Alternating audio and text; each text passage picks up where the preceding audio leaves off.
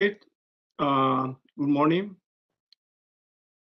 Welcome to the December edition of our Policy Research Talk. I'd like to welcome our online audience, both on WebEx and YouTube. My name is Sergio Smukler, manager of the Macroeconomics and Growth team at the World Bank Research Department. I will be chairing the session today as our director, Dion Filmer, is attending another meeting at this moment.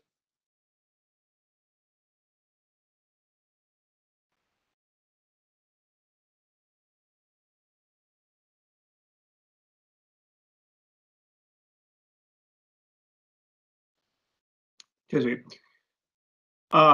me for the glitch. I will be chairing the session today as our director, Dion Filmer, is attending another meeting at this moment. Dion will join us a bit later. Apologies from him. The Policy Research Talks provide an opportunity to present work coming out of the World Bank Research Department with the goal of sharing the findings with colleagues inside and outside the department and the World Bank. Our presenter today is my colleague, Stephen Pennings, who is an economist in our macro and growth team.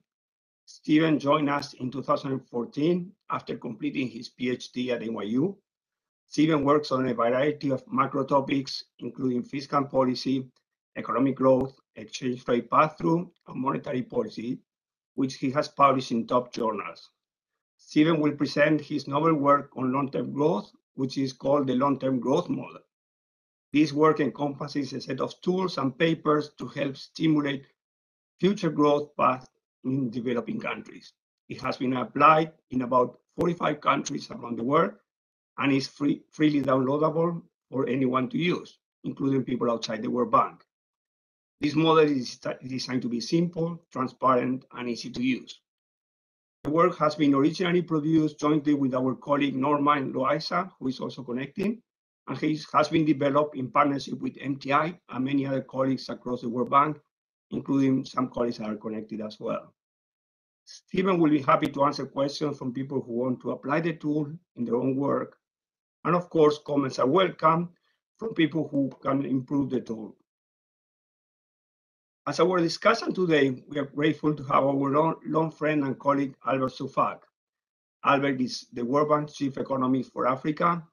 Previously, he was a practice manager in the macroeconomics and fiscal management global practice and a leader of the World Bank community of practice for the management of natural resources rent.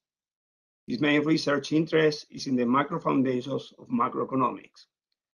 Albert started at the World Bank as a young professional in 1997 in our own macro group, which we joined together as colleagues. Welcome back to TEC, Albert. It's a pleasure to have you with us again, and we are looking forward to having your comments. Now, I will ask. Thank you very much, Sergio. Now I will ask Stephen to present for approximately 45 minutes, after which we will hear from Albert for about 10-15 minutes. We will conclude the sessions with questions and answers from the audience. If you have questions, please use the raise hand option in WebEx or signal to me in the chat that you will have a question and we'll call your name in turn. If you are following on YouTube, please submit your question via the chat function. Just a reminder, we are recording this talk. Now, without further ado, over to you, Stephen. Thank you very much.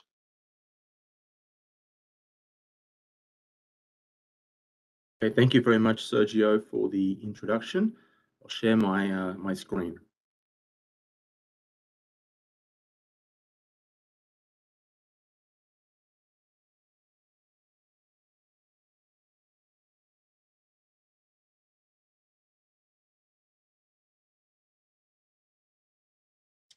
Okay, thank you to everybody connected. So both those inside the World Bank and those also outside the World Bank. So as Sergio mentioned, today I'm going to talk about long-term growth in developing countries, and these views are my own and not necessarily those of the World Bank.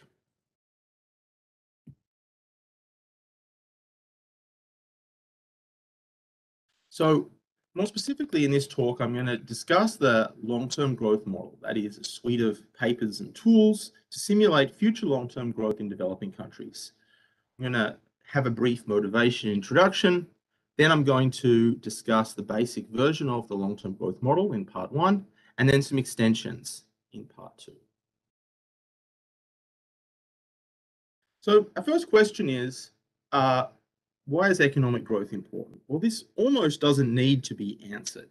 It's such a fundamental point. So economic growth, by which I mean the increase in GDP per capita, is going to be a main driver of higher living standards and of economic development.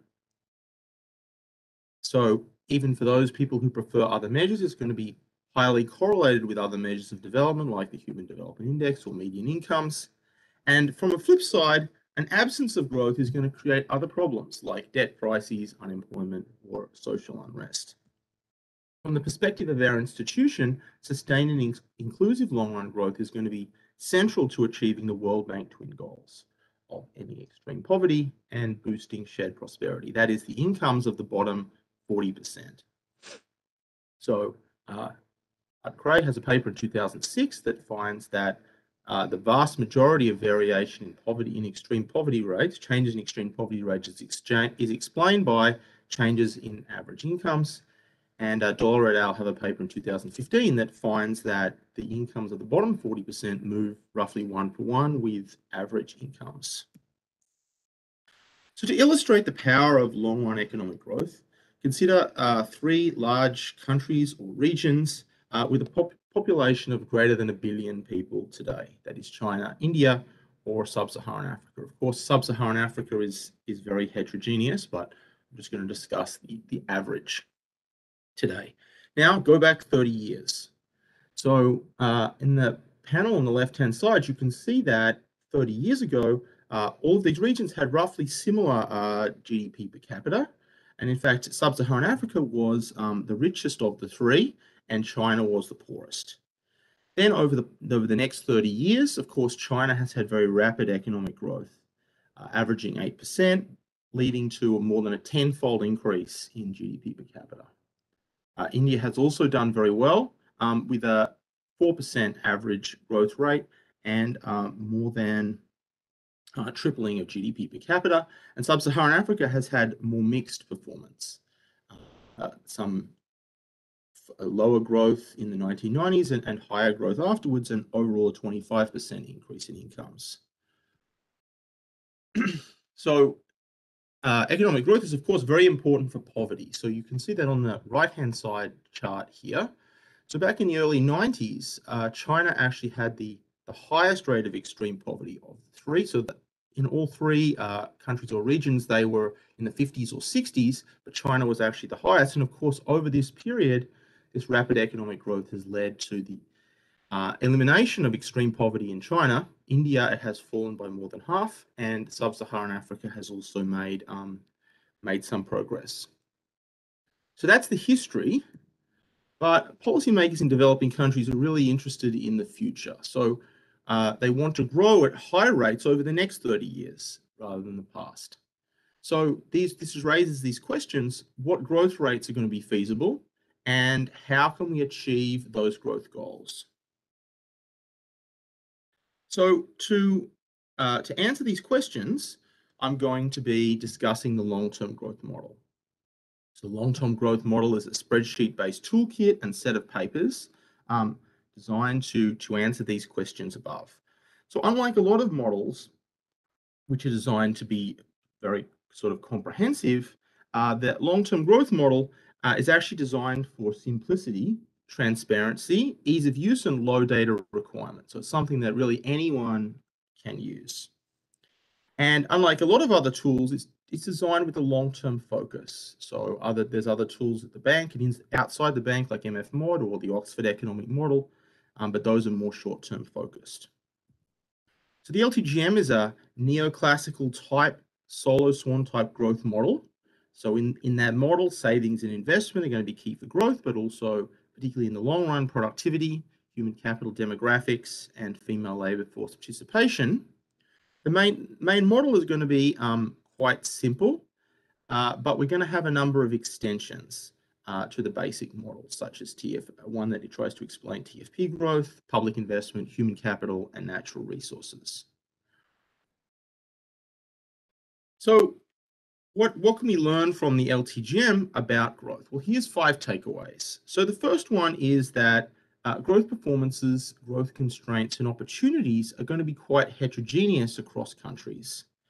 So it's going to be very difficult to say that, because country X, is going to grow at a particular rate, country Y will also be able to grow at a particular rate, or because country X needs to increase investment or do, whatever, country Y will also have to do that. So the situation in the growth situation in different countries is quite heterogeneous, and that's why we have a model that can be applied to countries individually rather than applying blanket statements. So having said that, there are a few general takeaways that apply in most situations. So the first one is that investment-led growth strategies are going to be unsustainable in the long run. So investment-led growth is very popular among policymakers. When many policymakers want to boost growth, the first thing they often think about is higher investment. And the reason for that is that growth rates are going to fall due to the diminishing marginal product of capital. And the way to get around this problem is to have a broad-based growth strategy. So to supplement higher investment with other growth drivers like human capital, productivity, or labor force participation. Another takeaway is that it's hard to have high investment rates without savings rates. So if we have an investment-led growth strategy, we also need to think about the saving that is going to fund that. A fourth takeaway is that higher public investment is going to only yield a modest boost to growth rather than creating a growth miracle. So very often public investment is regarded, people make some strong claims about the effect of public investment on growth, but in our model, we don't find that. So we actually find that the boost to growth from high public investment is going to be no larger in low income than high income countries and is transitory, also because of this diminishing marginal product of capital. And we also find that the level of public investment efficiency actually has no effect on the impact of public investment on growth, assuming that it is constant. Final takeaway is that fast growth usually involves fast productivity growth, especially in the long run, but also in general. So human capital growth is going to be important too, but less so than TFP, and also operates with a lag. So the long-term growth model has been applied in many countries, around 45 in terms of growth work, across all different regions, World Bank regions. And also we've done training for government officials on how to use the tool to produce their own growth simulations. The LTGM is developed as a team, but developed by a team as a partnership between the research department and the macro trade and investment global practice. So I am one of the co-leaders of this project, but also Norman Loiser. And there's just thank you to many of those people who have been involved with the development of the tool. We've received financial support from the Korean Trust Fund, and also feedback from dozens of country economists and policymakers in developing countries on ways to improve the tool. And I also want to mention that all the papers and toolkits can be freely downloaded at our website here, worldbank.org/LTGM. So now I wanted to talk about some questions we're going to try and answer with the LTGM, and those questions we're also not going to try to answer.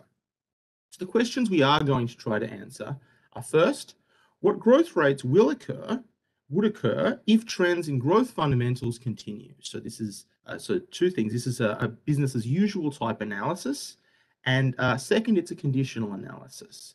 So it's not necessarily saying that those growth fundamentals are going to occur, but suppose they did, what growth rates would we get? The second question is, what growth rates are feasible? And the third question is, how can countries boost long-term growth, at least in terms of growth fundamentals? So the three questions we're not going to try to answer are: what growth rates will occur? So this is a kind of forecasting question, And obviously, it's going to be very difficult to forecast long-run growth over the next 30 years.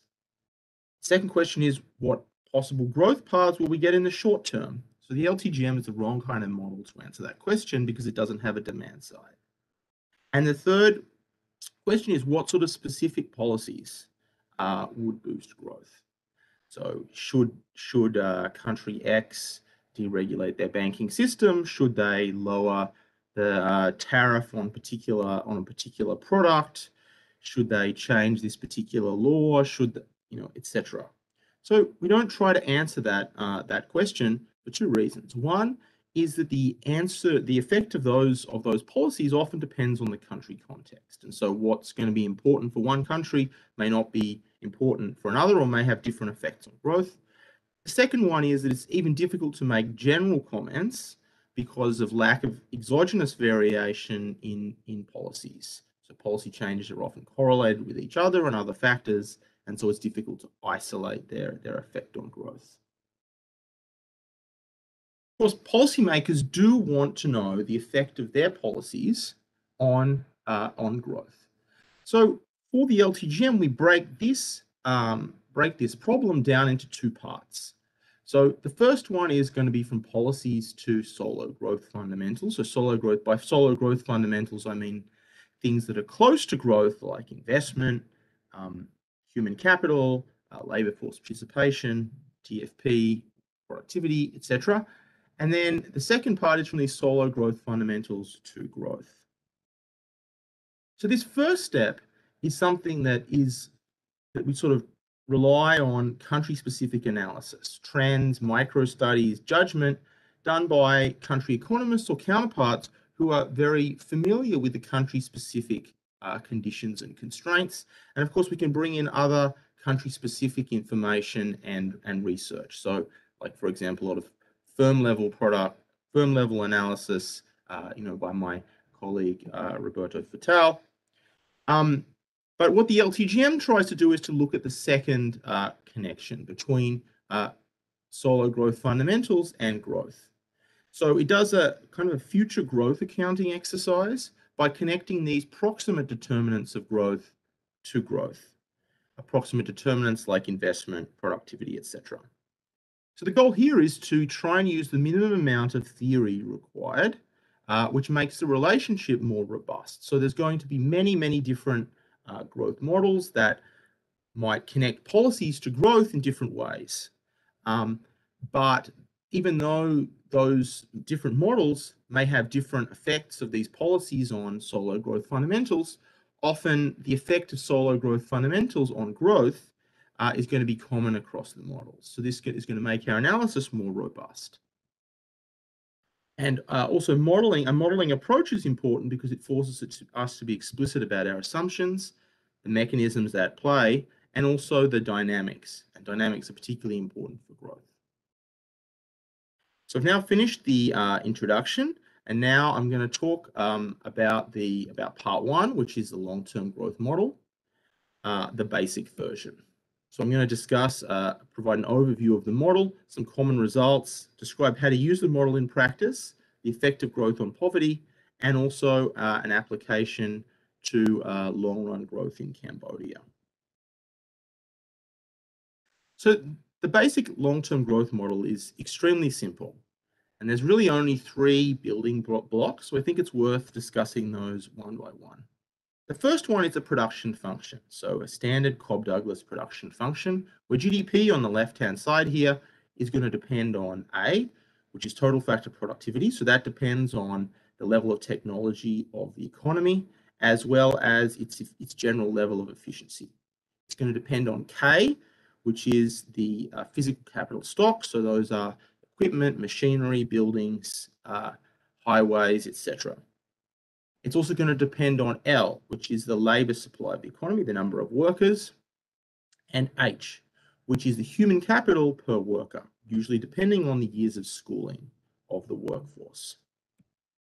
Second, we're going to have to trace the capital accumulation over time. So capital next period year T plus 1 is going to be equal to the capital stock today, less some depreciation, plus new physical investment And finally, we have to keep track of some demographic and labor market variables. So GDP per capita can be expressed as GDP per worker with some adjustments for participation rate and also demographic factors such as the working age to total population ratio. So one can take a simple rearrangement of the equations on the previous slide to get some expressions for growth. The GDP growth on the left-hand side is going to depend on total factor productivity growth, coefficient beta, which is going to be between 0 and 1. Usually, this is the labor share, which is usually going to be something like 0.5, 0.6, 0.7. It's going to depend on growth in human capital, demographic factors, labor force participation, and also the investment share of GDP. And this term, multiplying the investment share of GDP, is going to be the marginal product of capital. So straight away from this equation, one can see some common policy messages come out. And this first common policy message is that investment-led growth by itself is not going to be sustainable in the long run. So why is that? Well, suppose that a country is going to have very high rates of investment, but very little other growth drivers. So what's going to happen is that the capital stock here is going to increase faster than output. And so this capital to output ratio is going to increase over time. This is going to lead to a fall in the marginal product of capital due to diminishing returns. And it's going to mean that each extra unit of investment is going to add less to growth than the previous one. And as a result, the investment-led growth rate will fall over time. Well, what can we do about this? Well, investment needs to be accompanied by other growth sources. So human capital, total factor productivity growth, labor force participation, etc., as part of a broad-based growth strategy. And the idea here is that these other growth factors are going to increase output but not have much effect on capital. And so that's going to prevent this capital to output ratio from rising over time, which is going to help maintain the productivity of investment. A second thing that often comes out of the applications of the model is how we're going to fund investment. So the government may have a strategy to boost investment, but where is that funding going to come from? So investment, as a matter of an identity, investment is going to be equal to savings plus the current account deficit. And if we have a simplified version of the balance of payments, which is appropriate for many developing countries, this current account balance is going to depend on foreign direct investment and also changes in external debt. So if we want to boost investment, but we don't want to have a big increase in debt, we need to either increase savings or attract more FDI. So it's interesting that when you look across countries, actually investment rates and savings rates are going to be very highly correlated. So we have this plot shows investment rates on the y-axis and savings rates on the x-axis. And for open economies, this positive relationship is known as the Felsing-Horioka puzzle. So how do we use the basic LTGM in practice? Well, there's really only 3 steps. The first one is to calibrate the model. So because it's such a simple model, there are really only 3 variables that need to be calibrated. First one is the labor share of income. Second one is the depreciation rate, and the third one is the initial capital to output ratio. And increases in all of these 3 generally make fast growth more difficult. Second, we need to choose a baseline. So we need to choose future paths of these growth drivers, these solo fundamentals, over the next 30 years. So TFP, human capital, demographics, which we can take from UN sources, using trends in the country or peer countries. And we also need to calibrate a path for investment. So for example, what we might do is we might say, okay, over the last decade, investment has been around 20% of GDP. So we're going to assume that that trend is going to continue. Investment is going to continue to be 20% of GDP. And this is going to generate a business as usual baseline path for growth, GDP per capita, and levels, and also poverty rates. So when we apply the model in practice, we often find this business as usual growth path is not as positive as policymakers would hope. So the next discussion is usually to have some scenarios to try to boost growth. So we can change growth drivers, TFP, human capital investment, etc., and see that is based on sort of reasonable values, based on the country's history or maybe peer countries, and to see how growth and poverty respond. Some other exercises which I'm going to skip over. So I mentioned on the previous slide that growth, that we also look at the effect on poverty. And of course, policymakers are really interested in how their growth plans are going to affect poverty rates. But usually this is really complicated because the poverty rate depends on the whole income distribution. And so you need micro data to simulate poverty. So we do kind of a trick, which is to use a log normal approximation of the income distribution instead. And so instead of requiring the whole income data on the whole income distribution, it only requires 2 data points, an initial poverty rate and a Gini coefficient of income inequality. And according to a paper by Lopez and Servin, this actually works pretty well for most countries. So if we have an unchanged Gini coefficient, then a 5% growth per capita is going to increase all incomes by 5%. So you can see that in this picture to the right-hand side, where we're going to move from this red curve here to this yellow curve here. The distribution just shifts to the right. So what effect is this going to have on poverty? Is it going to be big or is it going to be small? Well, it's going to depend on 2 things. The first one is going to be how many people live near the poverty line. So you can see in this red income distribution, there's a big mass of people who live right next to the poverty line. And so a given increase in incomes is going to lead to a big reduction in poverty. This yellow income distribution, relatively fewer people live right next to the poverty line. So the same increase in incomes would lead to less change in poverty. The second thing is, of course, is going to be the income distribution.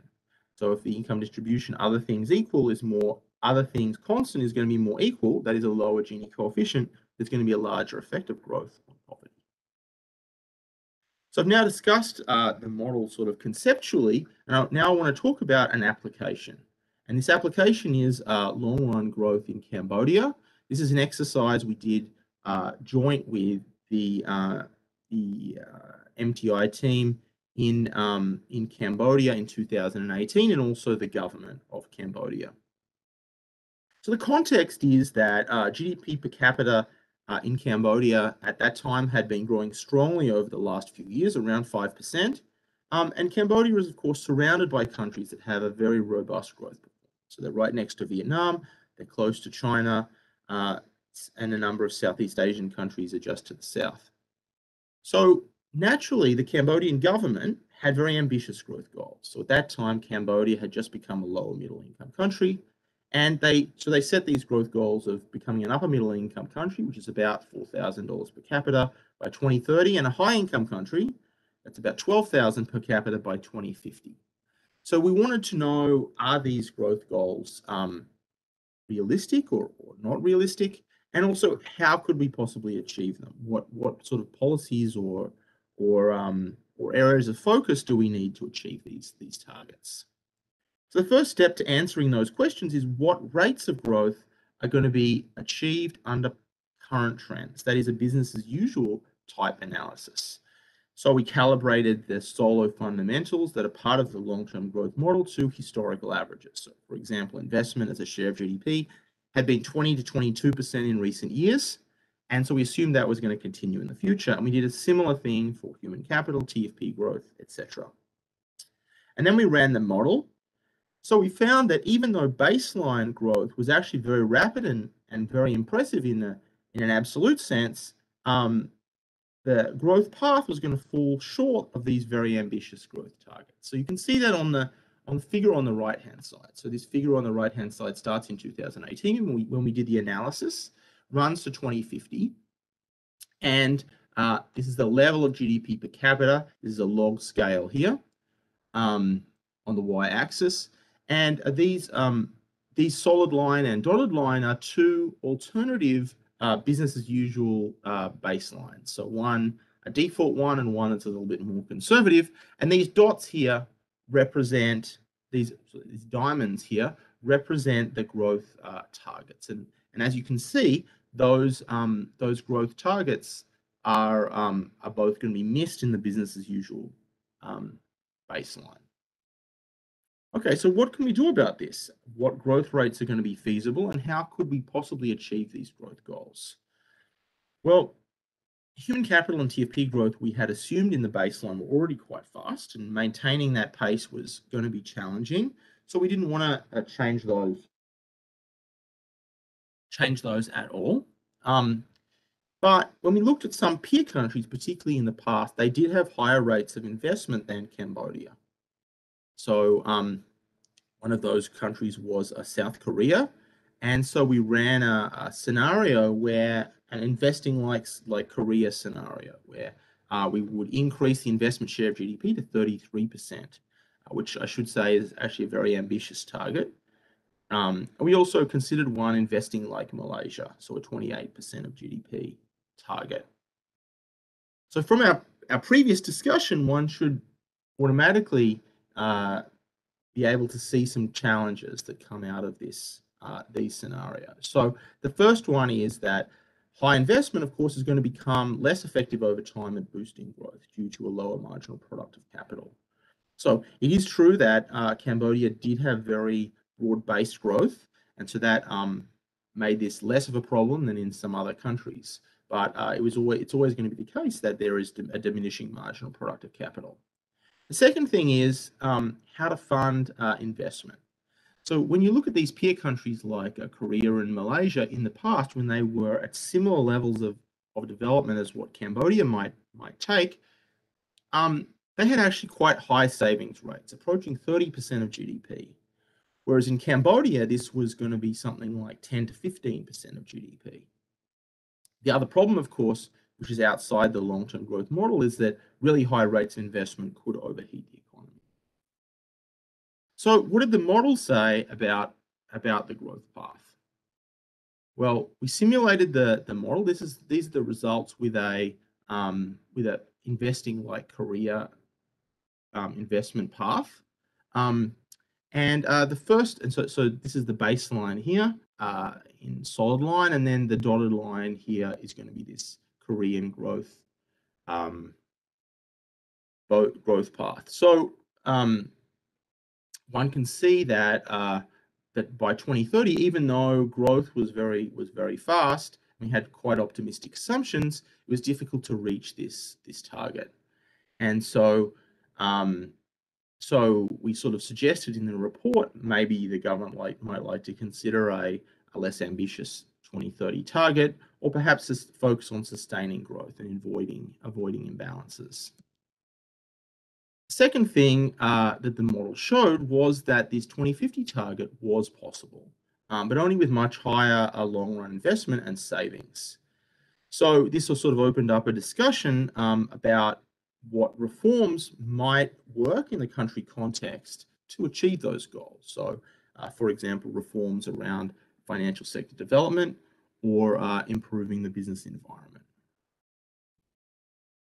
Okay, so I've now finished discussing the basic long-term growth model, and now I'm going to discuss some extensions. So the basic model is, of course, very simple. So we wanted to extend the model in various ways, and there are 4 extensions I'm going to discuss, and each of these can be characterized as taking part of the production function and providing some extra detail, or trying to unpack that variable a little bit.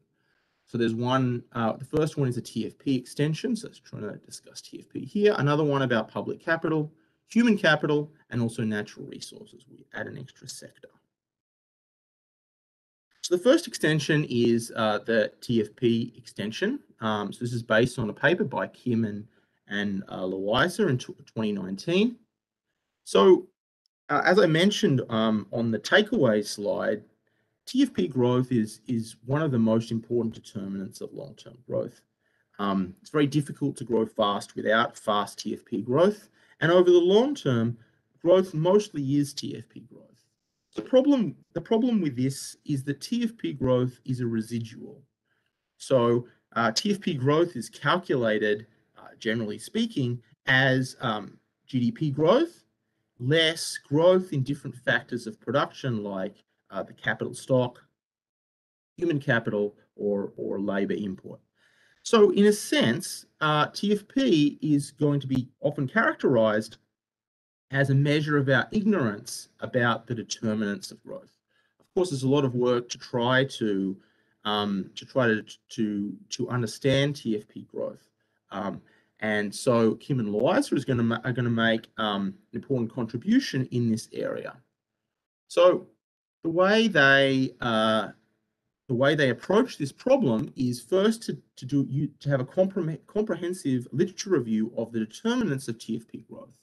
So they found 5 general determinants from their literature review. One was innovation, another one was education, market efficiency, infrastructure, and institutions. And so what they did is they collected data on each of these 5 areas. They calculated the principal component, which is kind of like a common trend of each of these areas. And then they calculated the common trend across all 5 areas to form a TFP determinant index. It's kind of like a weighted combination of the data in all these different areas. So then they ran a cross-country regression to try to connect this determinant index to TFP growth. So this took the form of the average TFP growth over a 5-year period based on the level of this determinant index, as well as some other factors. And they found that the higher this index, the faster TFP growth. So this enabled them to do some scenarios like the following one. So this one scenario they considered in their paper was an increasing the determinant index to the regional leader. So this is considered over a period of 15 years. So these are the different regions, and these are the countries that would be the regional leader in terms of the index. And so they assume that all those run a scenario where all of these countries are going to increase the index to the value of those countries. And so one can see on the right-hand side, this is going to lead to an increase in TFP growth on average for these different regions. So in East Asia and Pacific and Sub-Saharan Africa, it's going to be somewhere between 2 to 2.5%. In other regions, it's going to be a little bit lower. So then once we have this TFP growth path, we can feed it into the main long-term growth model to get a path for GDP growth. So as I mentioned a few slides ago, TFP growth is going to boost GDP growth 1-for-1 in the short term. But in the long term, it's going to lead to a larger increase in growth once we account for the induced capital accumulation. So the second extension that we have is one based on public capital. So this is based on a paper by myself and Shamila Devadas of the Kuala Lumpur office at the time. And this came from discussions we had with various operational colleagues and also government counterparts when we were presenting the main long-term growth model. So those people would say, well, you presented the main long-term growth model with an aggregate capital stock, but what about public capital? So we often think of public capital as sort of essential infrastructure, roads, bridges, power, etc. And this is going to boost the productivity of other factors of production and lead to an especially big effect on growth. So to take account of this, we modified the production function to allow for a term for infrastructure services. That's this S here. And you can see this S here sits right next to TFP and acts a little bit like TFP, increasing the productivity of those other factors of production. And these infrastructure services are going to depend on the public capital stock here, which is in red. So one of the important things to allow for when considering the effect of public capital on growth is the efficiency of this public investment. So anybody who's worked on public investment in developing countries know that there's a number of challenges. The first one is corruption. So in many cases, a public investment project of $3 million, only $2 million ends up investing actually in capital, and then $1 million disappears. The other problem, of course, is that public investment can be misspent, even if it's not corruption, but it can be allocated to inefficient projects, or it can be allocated to regions that have some special privileges or are politically important, rather than being allocated to the most efficient projects. It's important to take account of this, and so we did that by allowing this coefficient theta, which could be less than 1. So it meant that even if you for whatever dollar value of capital, public capital you have, the efficient level of public capital that actually enters into production could be less. So one interesting result that we found in the model was that this level of efficiency actually has no effect on the impact of public investment on growth. So this comes out of our model, but it's not originally our result. It comes from a paper, an IMF working paper by Berg et al. And it's a surprising result, but also very intuitive when you think about it a little bit more.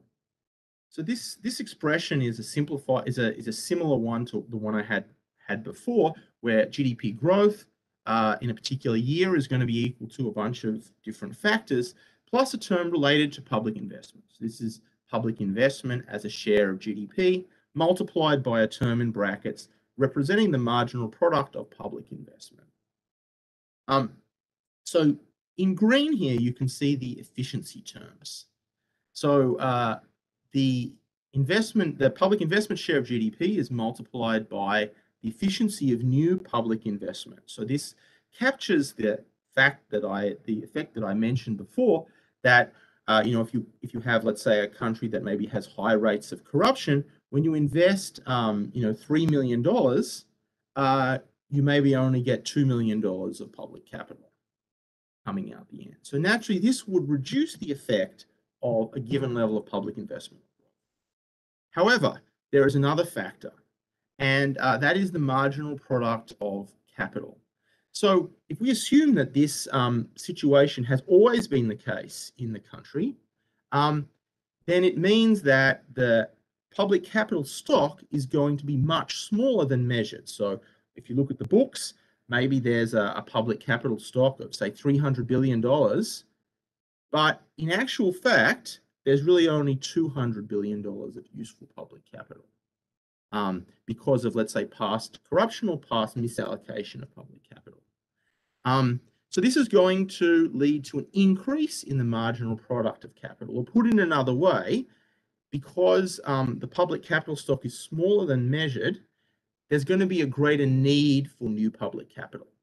So as one can see from this equation, when the efficiency of the new public capital and the efficiency of the old public capital stock are going to be the same, these two things are going to cancel out. And that's the result, that the level of efficiency has no effect on the impact of public investment.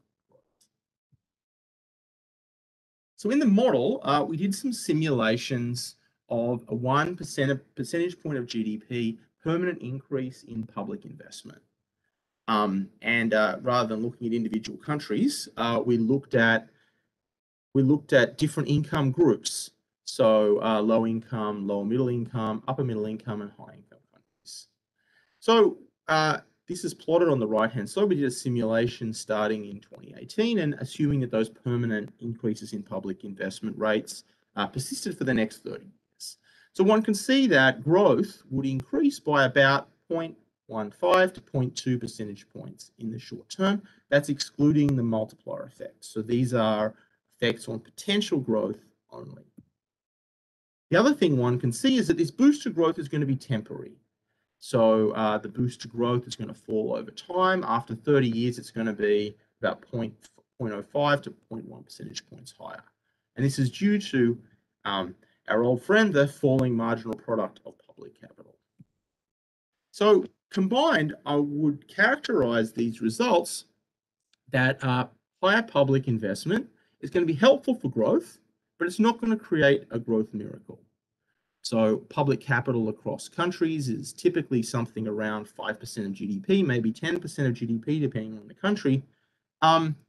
So if you had, let's say, a 5 percentage point increase in public investment as a share of GDP, so that's a pretty big increase in public investment, maybe you would have potential growth that's 1 percentage point higher in the short term and half that in the long term. So that's going to be important for growth, but it's not going to make this economy into a growth miracle. The other interesting thing from this plot is that there's actually no larger effect on low-income countries than high-income countries. It's actually pretty similar across all different countries. And the reason for that is that the effect size depends on the public capital to output ratio rather than the shortage of public capital in absolute terms. So low-income countries obviously have an absolute shortage of public capital, but that's not the relevant measure for looking at the effect of a 1% of GDP increase in public investment. I should also mention these are averages or medians across countries. So one of the takeaways of the long-term growth model is that the effects on different countries are going to be heterogeneous. And we have the LTGM Public Capital Toolkit, which can be applied country by country. So the third extension is one relating to human capital. So this is in beta version. So human capital, as I mentioned a few slides ago, is going to be the productivity of an average worker relative to unskilled workers due to the human capital of those workers. So, for example, workers might have higher years of schooling, and so let's say this H is going to be equal to 3. So they're maybe 3 times as productive as average workers. And typically, in most models, including the basic LTGM, this is only based on the years of schooling of the workforce, based on the MINSA return to education. So in the human capital extension, we're going to make 2 changes to this. The first one is we're going to use a broader human capital definition based on the human capital index of the World Bank. So the most important adjustment is that instead of just looking at the years of schooling, we're going to look at learning adjusted years of schooling. So this is an adjustment for quality. This is going to be really important for many developing countries because many developing countries have made a lot of progress on increasing the years of schooling, but the quality of those schools often are very low. So it's important to adjust for quality. And the second one is going to be some health measures. The second thing we're going to do is we're going to trace human capital over time by population cohorts. So for example, if you consider a reform that would affect today's children, maybe increasing the quality of schooling, so those children are not going to be in the labor force at the moment, hopefully. And so this is going to mean that the effect on the human capital of the workforce and GDP growth is going to be delayed until those children join the workforce. So here's an example of an application to Malaysia we did with this model. So Malaysia is on the verge of becoming a high-income country. So they wanted to consider what would be the effect on growth of increasing their quality of education and also health indicators to the median of high-income countries. So on the left-hand side, we considered, this is the human capital of the workforce, we considered an immediate increase, change in policies that would lead to those higher education quality and health. And one can see that in the short term, so look at the x-axis here running from 2020 to 2050. In the short term, this has no effect on human capital of the workforce because it's going to mostly affect children. And then, of course, the effect on human capital of the workforce is going to grow over time, as in the shaded area here, as those children that are healthier and have higher education join the workforce. And then on the right-hand panel, we trace the effect on economic growth. This is going to lead to a modest boost in economic growth. So another interesting thing one can see from the Malaysia situation is that the quality of education has the largest effect here relative to health. And this is related to the Malaysia situation, but also is a common result across countries that quality quantitatively has a big effect. So the final extension I'm going to discuss is the natural resource extension. So one of the comments we got from counterparts is, what about countries that are exporters of commodities? How can we adapt to the model? So what we do is we add a commodity sector here. So I'm going to use the example of oil, but it could be any resource like copper or gold, for example. So GDP is just going to be equal to non-resource GDP plus this commodity output. And we're going to model this commodity output depending on the oil capital stock and the oil reserve. So if you have more oil rigs, you can pump more oil. And also if you have more oil reserves, you can also pump more oil. Another important thing to take into account is that in resource-rich economies, government revenue often depends very much on those natural resources. And the government can do several things with those revenues. They can invest them in physical capital, they can spend them on other things, or they can save them abroad via some fiscal rule. So a couple of interesting results that come out of this extension are, one, that commodity price shocks are going to have no direct effect on real potential GDP. This is kind of a little bit surprising, but if you think about it a bit more, it's obvious as well. The reason is that real GDP is going to be a constant export price measure. So of course, commodity prices have no direct effect on it. And this model is a neoclassical model, so it doesn't consider the demand side. However, we are going to find there's going to be an effect on growth, but that's via the fiscal side. So fiscal rules, we're going to find that invest revenues in public investment are going to have the fastest effect on growth, like, for example, Hardwick rules. Okay, so this is my conclusion slide. So I hope I've convinced you that growth in developing countries is going to be really important for both increasing living standards and also achieving the World Bank twin goals. So to try to understand growth, we're going to we've built the long-term growth model, which is a simple and transparent toolkit and set of papers to simulate future growth paths in developing countries. It's based on the neoclassical Solus I growth model, where savings, investment, TFP growth, human capital, demographics, and so forth are all important. And while the basic model is very simple, we have a number of extensions. And the next one we want to consider is incorporating climate change.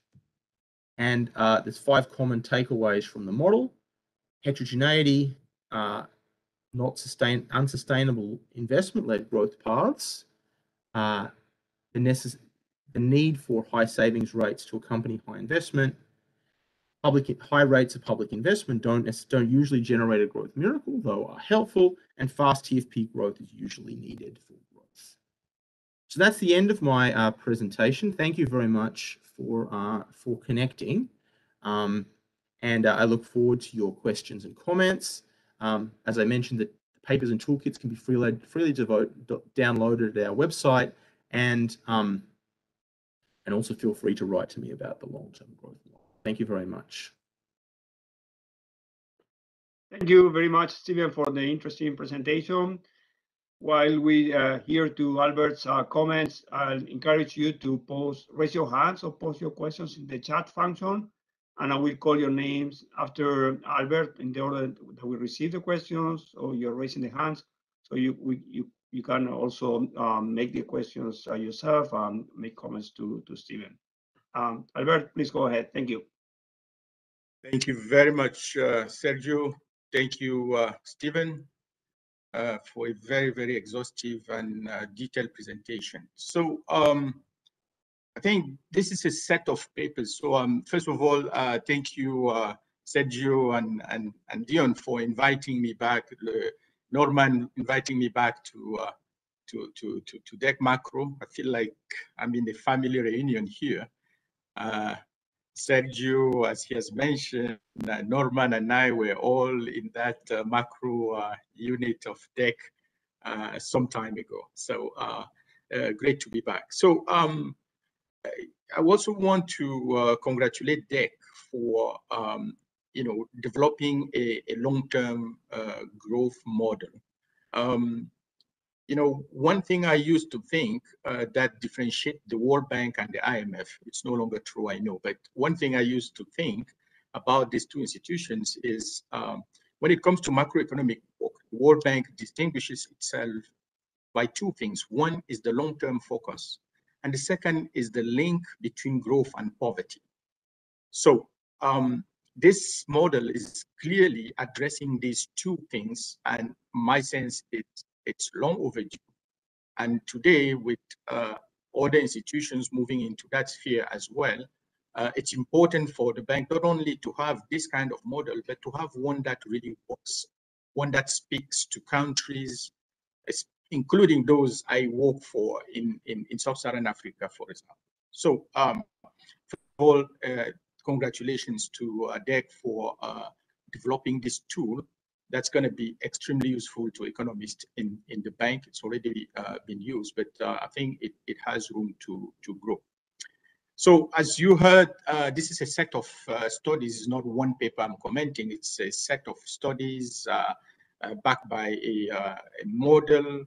So I'm going to be, I'm going to spend less time, summarizing the findings. Stephen did a great job doing that, but I'll move into two categories of comments.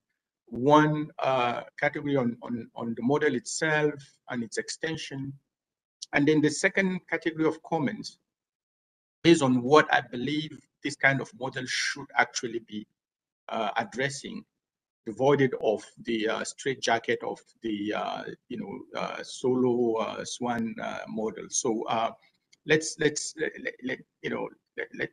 it from that angle. So the model that Stephen Norman and colleagues have developed is clearly an easy model. It's simple.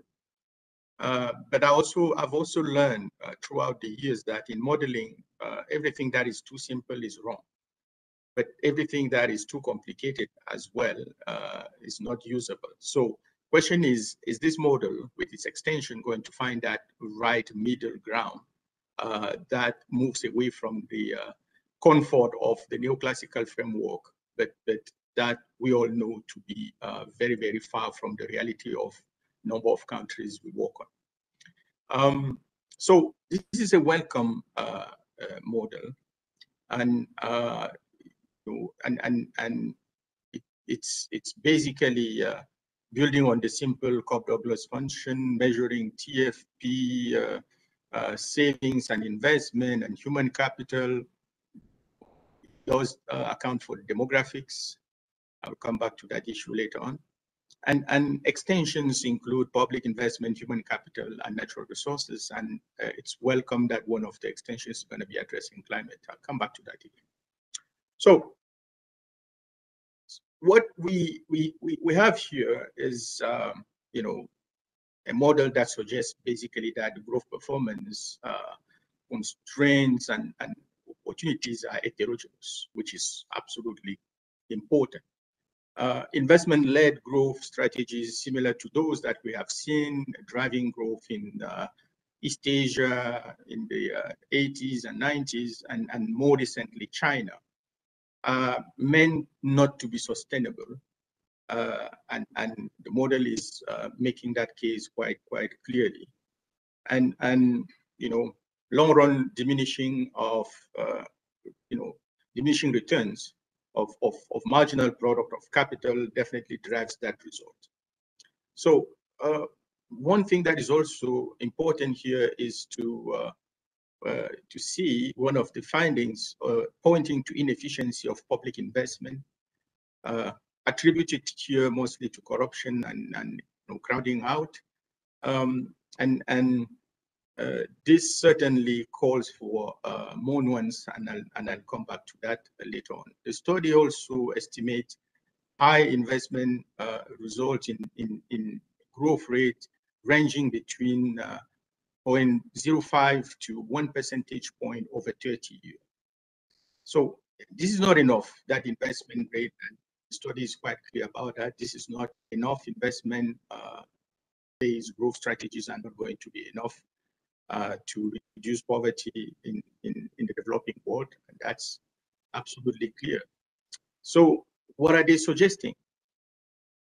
They suggest that public investment should follow a broad-based strategy which includes human capital, total factor productivity, labor participation, etc. So this is less convincing than the model itself. And again, Stephen has mentioned this in his presentation. Moving from the model to policy is going to be one area where more caution is needed. So, message is quite clear. Investment alone will not be enough. So, question is, what really matters? What matters from this perspective is TFP, and TFP can generate sustainable long-run growth from this model, estimated to 1.5 to 2 times, including effects on capital. So the effect is a 1-to-1 over the short term, which is impressive. And with the extension, TFP seems to be the key driver of growth in the long run for emerging markets and developing economies. So this result indicates that a shock to TFP boosts economic growth in South Korea and South Africa by 2 to 2.5% over 15 years. So TFP is constructed as an index derived from a principal component analysis with 5 key determinants. This is coming from a work Kim and Norman Loiza did in 2019. And the determinants of TFP here are innovation, education, market efficiency, infrastructure, and institutions. So that's what I got going through all this important and impressive body of literature. Now, let me come to a couple of comments on the model itself.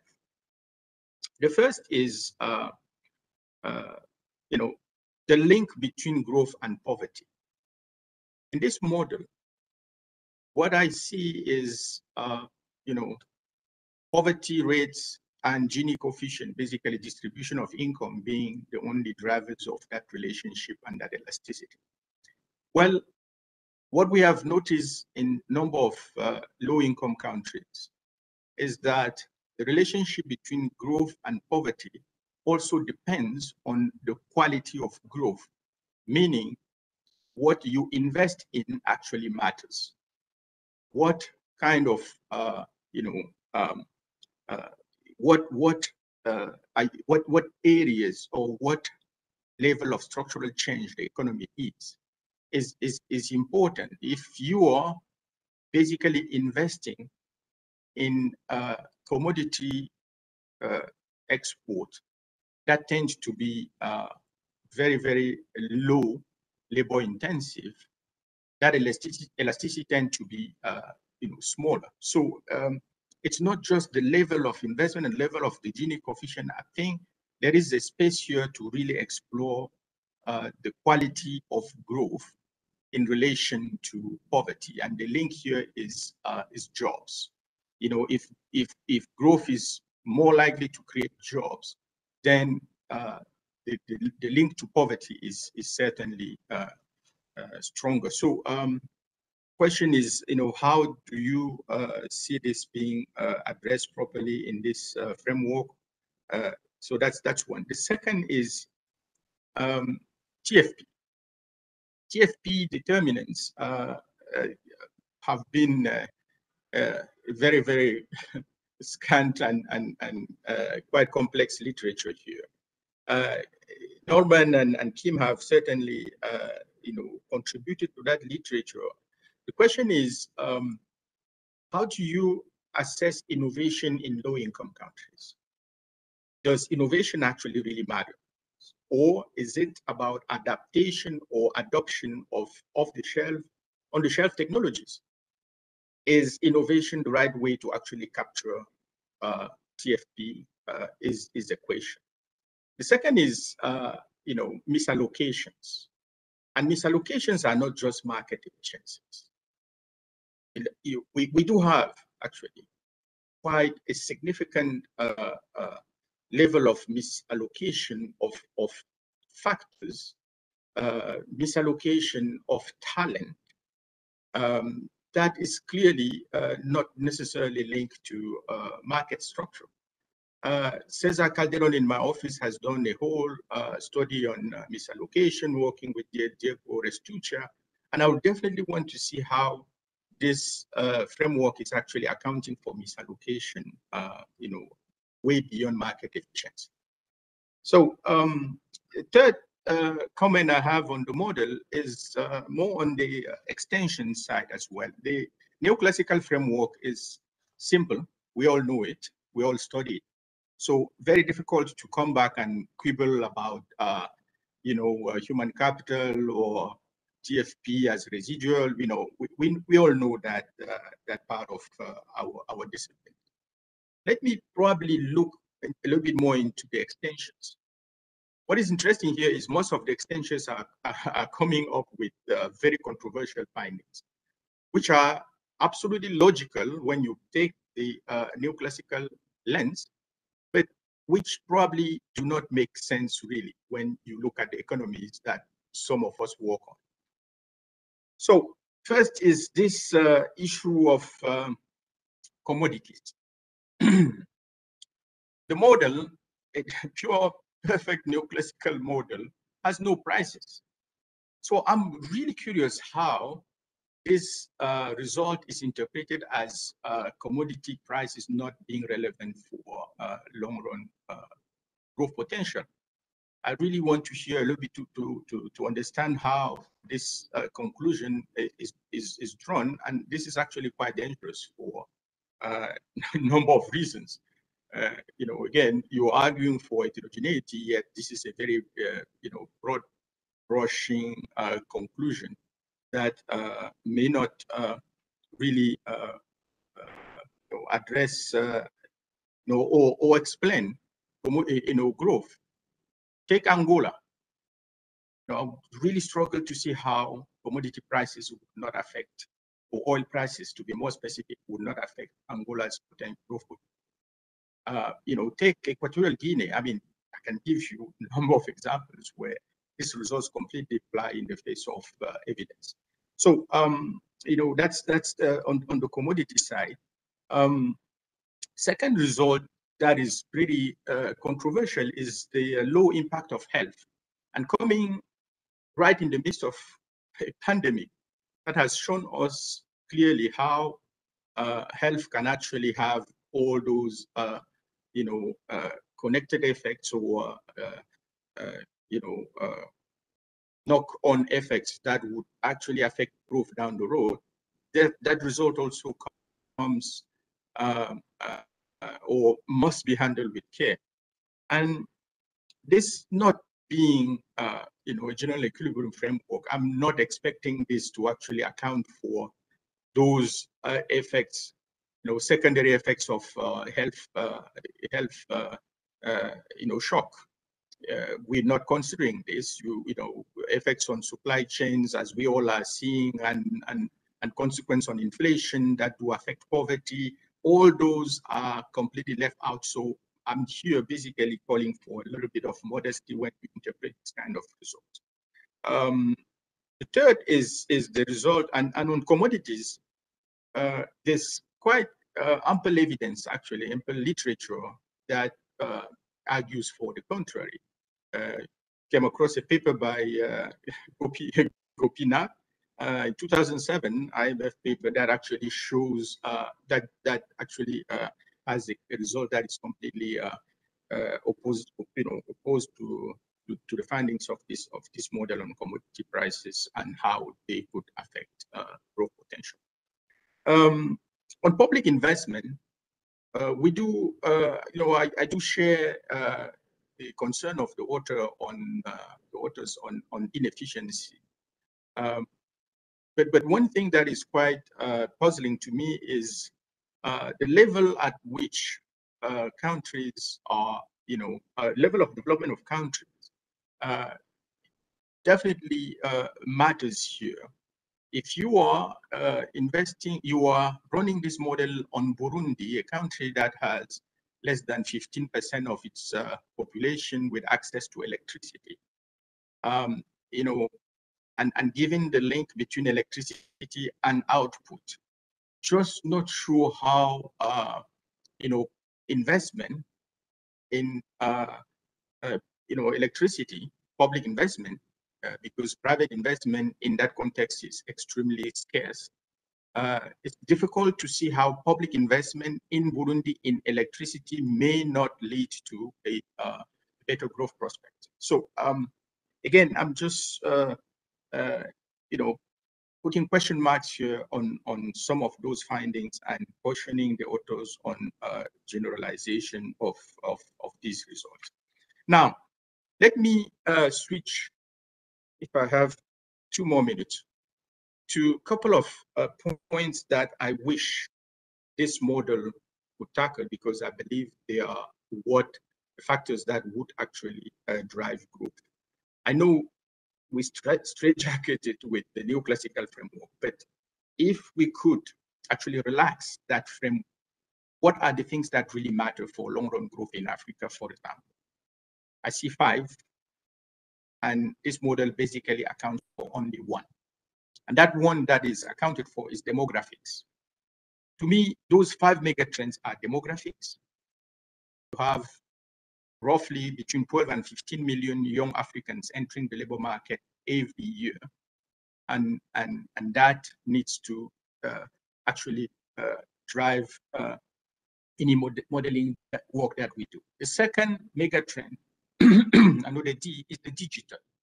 And I'm not sure how this model is actually accounting for the impact, or if this model can actually account for leapfrogging effects of digital investments that are certainly not captured with your typical capital stock data. How do you actually account for digital investment that are already leading to countries like Kenya or Ghana or Nigeria with significant expansion in the service sector that are certainly driving growth and increasingly driving growth. So that's 2, digital. The third is climate. I'm glad next extension is going to be on climate.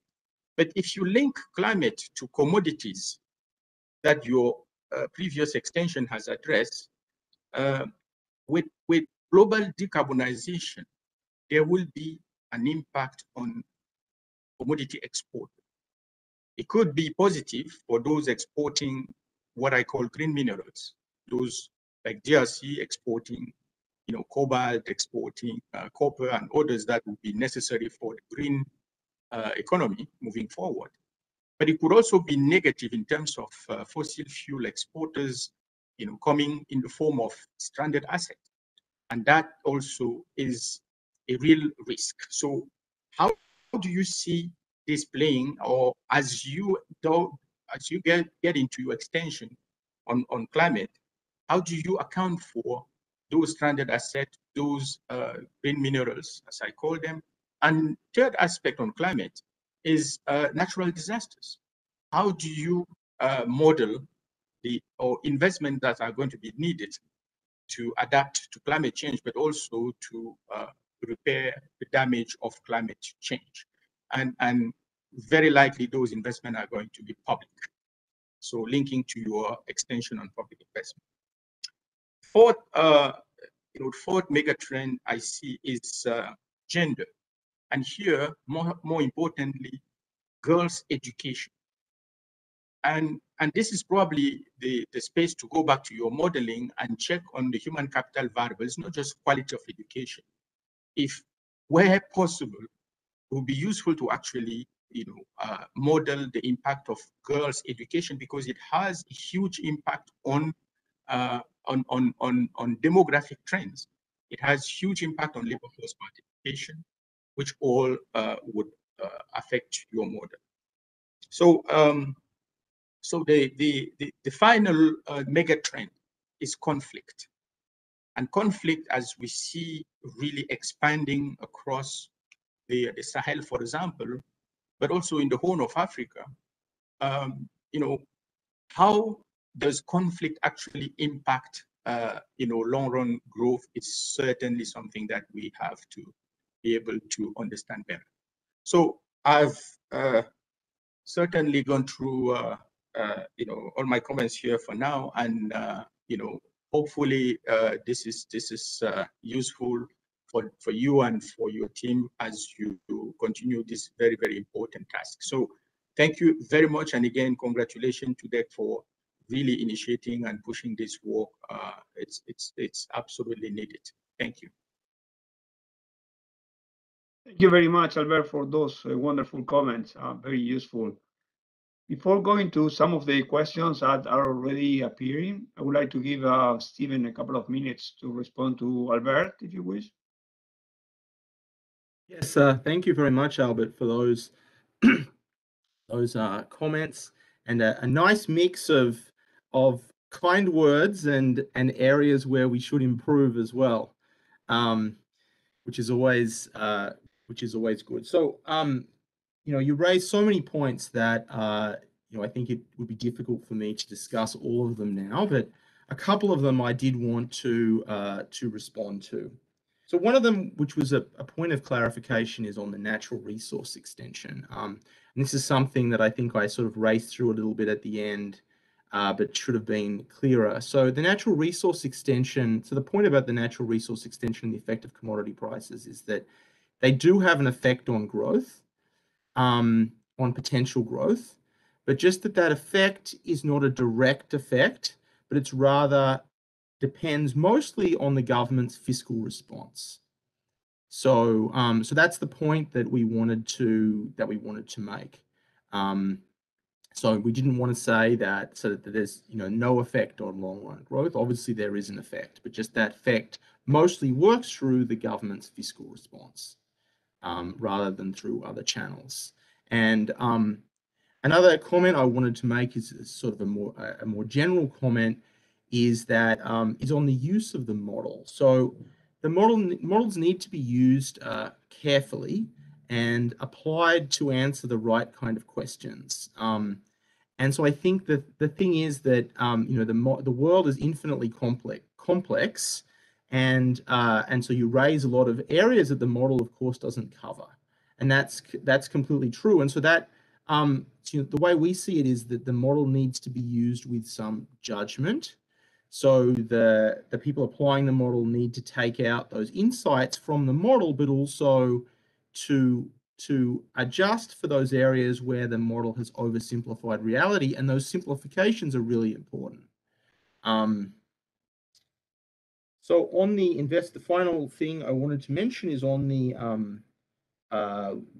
long-run growth in East Asia. So we actually did have a working paper by on long-run growth in Korea, using a model very similar to the long-term growth model. And the results of that were that actually growth in Korea, even though there was very high investment rates, was actually quite broad-based. So TFP growth in Korea historically was actually very strong, as was human capital. And the growth drivers varied a little bit over time, but it sort of was broad-based. So I don't see those as being, the East Asian experience as being inconsistent with the model. So there's obviously a lot of other areas, but I might leave those to a future discussion. Also on Angola, we actually have an application for Angola, which I can share with you, of the natural resource extension. So with that, I would just like to thank you very much for those comments, combination of praise and criticism, and just to leave more time for other comments and questions. Thank you very much, Stephen. There are at least 3 questions, 3 people that have raised issues, so I will give them time to speak out, and then you can respond to the 3 questions together. So first, Daniel Reyes, would you like to pose your question? In the question, if Daniel is not available, the question that he raises, whether you can discuss the assumptions embedded in using the Cobb-Douglas production function, particularly the implication of assuming costs are retailed to scale, and why not use a more general production function like the CES? And the other question that he has is, has a team considered creating a database of growth potential across countries using the long-term growth model? This would be very useful for us country economists working on debt sustainability assessment, particularly for countries in high risk of debt distress. But before answering those questions, let me also give the opportunity to Ahmad Hassan that has raised his hand. Ahmad. Thank you. First of all, really, I would like to congratulate Stephen Norman, who I last met in my mission to Kuala Lumpur several years ago. This is very good and useful work, and I have been in part of World Bank growth teams, working very closely with the IMF. It seems to me that it's a major breakthrough in the World Bank's work on this area, in a long while, and I really appreciate this. So let me, and I stumbled across this a couple of months ago, attending another tech seminar, but just accidentally came across this, and this needs much more publicity and use, I think. And let me just quickly say that I think, to some extent, it is being undersold. I mean, I take the point what Albert is making, but we have to work with workhorses. Models are always limited by definition, and we have to, all models have to be used with judgment, and including this one. So that said, I think there's a lot of useful policy discussions which can be evoked from here, from discussion, as we have already done in the case of Cambodia. But very specifically, it'll be this can be a good tool to guide policymakers around various issues. So I'm very glad the training is being provided. Some quick points on the extensions. One important element of growth is structural transformation. Resources move out of agriculture to manufacturing, higher productivity areas. How are you capturing that trend? You are implicitly in this model. I can see a lot of things are there implicitly. It's there. So let me just sort of highlight that point. And I think Albert's point on employment is very well taken. You have it again contained in. Please, if you can be brief about your specific question, right, because I have others that want to speak out as well. Okay, very good. Thank you, and I will. Okay, first is about things like, for instance, education having only a long-term effect, not a short-term effect. You can amend that easily, but I think so by the idea of TVET. China puts 50% of its people to the TVET stream. Germany does many of them, right? So the question is, the short-term impact can come in faster if you include ideas like that. Let me just say the public investment, both the result and the message is disturbing. Again, I'm completely agreeing with Albert. In a lower income country, if a government invests in a port or does not invest in a port, can make all the difference between long-term growth prospects. So I was a bit surprised whether you were I mean I couldn't really follow why that shouldn't have an impact. I mean, effectively it means that if public investment is inefficient, the investment rates are halved. So your investment does matter for long-term growth. In solar model, it will slow down, but the public investment efficiency has to matter because the level of investment is affected. Thank you very much. Let me ask, give Steve the chance to respond to these useful questions, and then the other ones by Daniel Reyes. Okay, thank you very much for the questions. So the first question was, why not use the CES production function? I think there's two reasons for that. One is that the Cobb-Douglas adds. The first one is the Cobb-Douglas is a lot simpler, and the second one is that it fits growth data reasonably well. And then the other concern is, if you had CES, how would you calibrate that elasticity? And if you calibrate it incorrectly, you can have all sorts of crazy implications for growth. If you, for example, assume a very high elasticity of substitution between labor and capital, effectively you just can grow by having high rates of investment forever. And that's all you need to do. Alternatively, if you have a very low one, you end up having like a Harrodoma model. And there's all sorts of all sorts of very unusual predictions of that model. So another one is a database on potential growth for debt sustainability analysis. That is an excellent idea, and that's something we should work towards. And I'd be happy to discuss that that bilaterally or with other people. On the second set of questions, which is related to public investment and also structural transformation and employment. So structural transformation is something that would be incorporated mostly in TFP, and you're right, that's something we could incorporate in a bit more detail. And we have started to do some work in that area, but the challenge, of course, is keeping the model simple while trying to capture those other factors. Technical education is another interesting area, and I agree that that is something which could be added to the model and is particularly important for countries.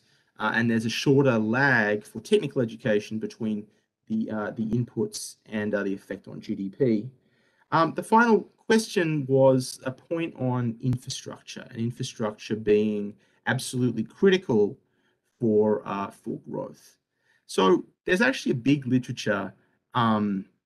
It's quite a mixed literature, but what that literature does not find is that public investment always leads to faster growth. It's generally a mixed result.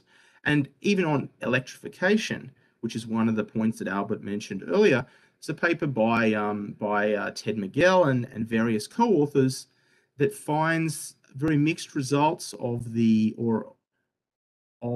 electrification in terms of improving economic outcomes.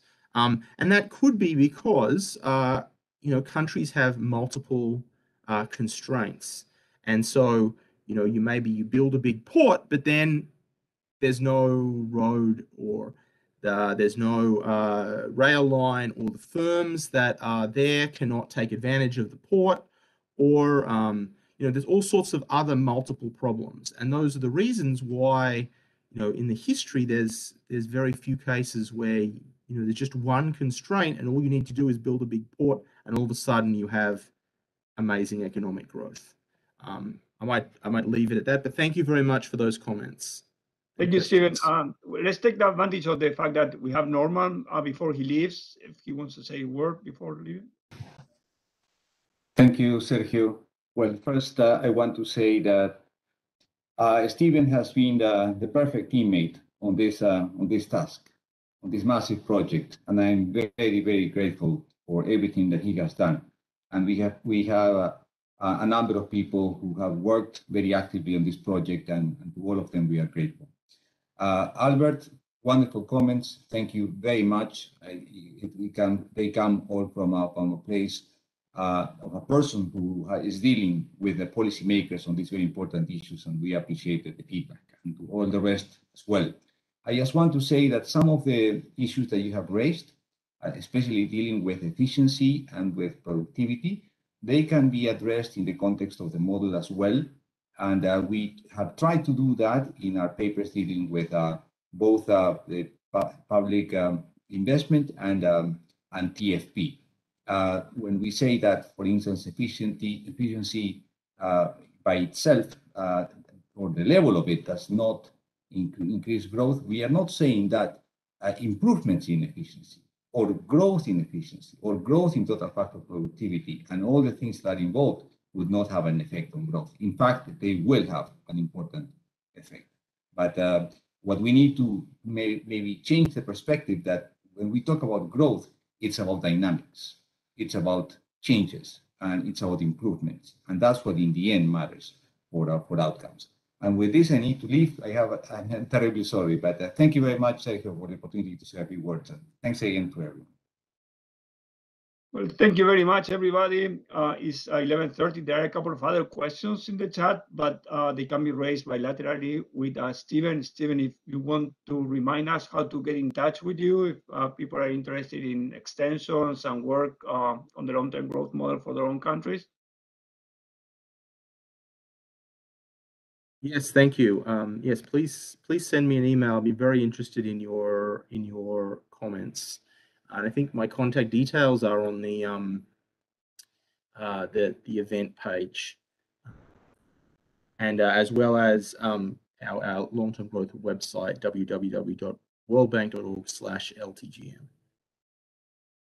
Well, thank you very much, everybody, for participating. It was a great talk, great interactions, great comment from Albert. I wish you, everybody, happy holidays, happy new year, and see you in 2022 with another policy research talk. Thank you very much. Thank you very much.